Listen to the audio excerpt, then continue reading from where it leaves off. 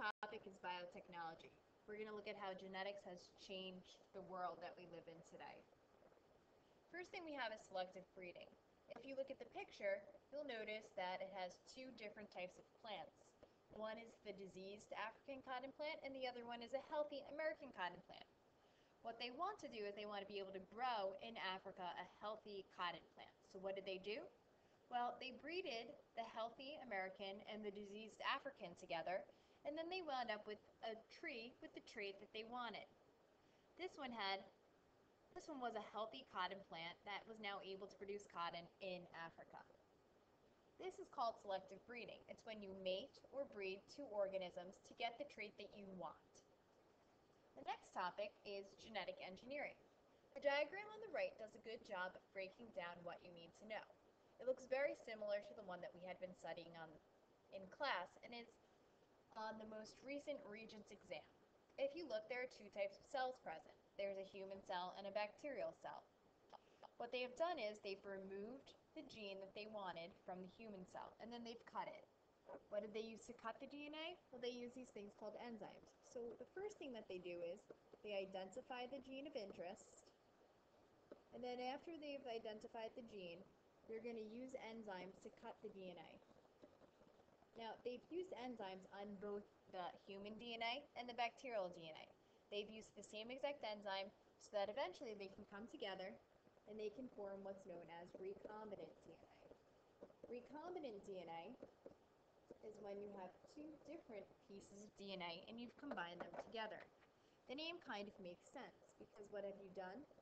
You've combined two different types of DNA. After that, they put it inside of the bacterial cell.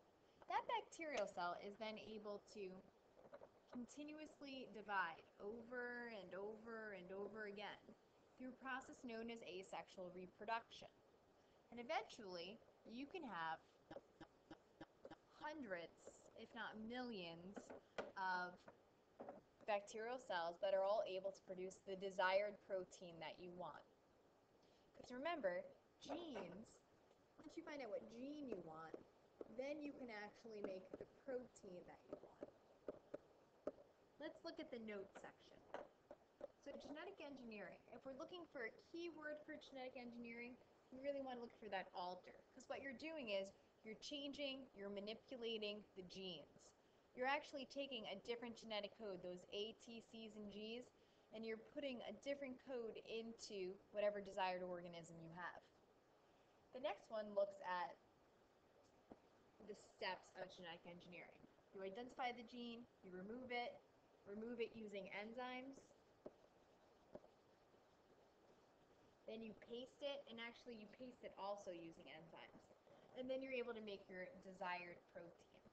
The desired protein that they most likely will ask about on the Regents could include things like hormones, could include insulin, which is a type of hormone, or could also include HGH, which is an abbreviation for human growth hormone. Next thing we have is gel electrophoresis. I go into a lot of detail in gel electrophoresis on the Relationships in Biodiversity review. Here's just a quick overview. Gel electrophoresis is a process that allows you to separate DNA based on size. How is that possible? Well, what happens is that you run an electric current. The electric current is negative towards the wells. The wells are going to be your starting gates. And then it's going to be positive towards the end of what we refer to as the gel. If you don't remember, DNA has a negative charge. Let's write that down. So we've got DNA. DNA has a negative charge. Since it has a negative charge, it gets attracted to the positive side.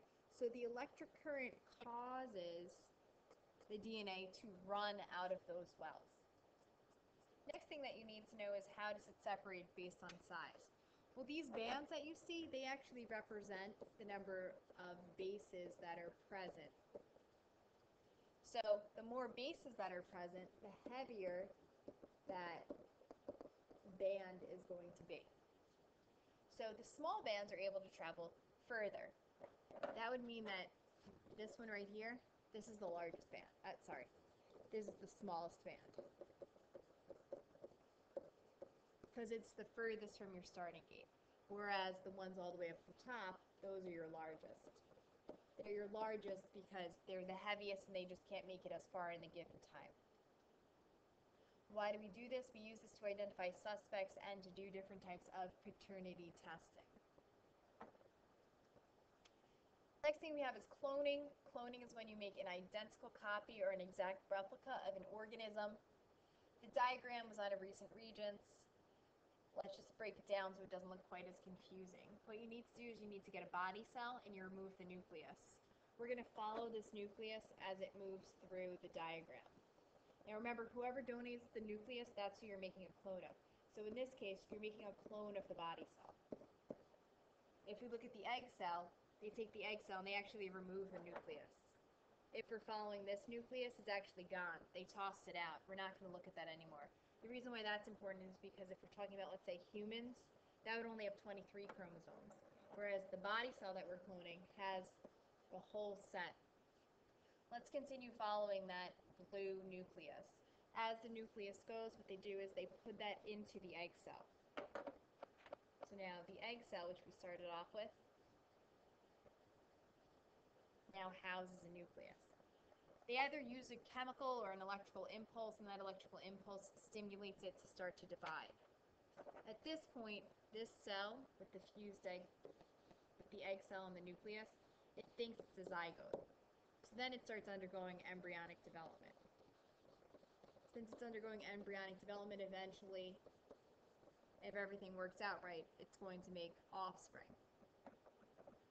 Last thing, why do we not do all of this with humans?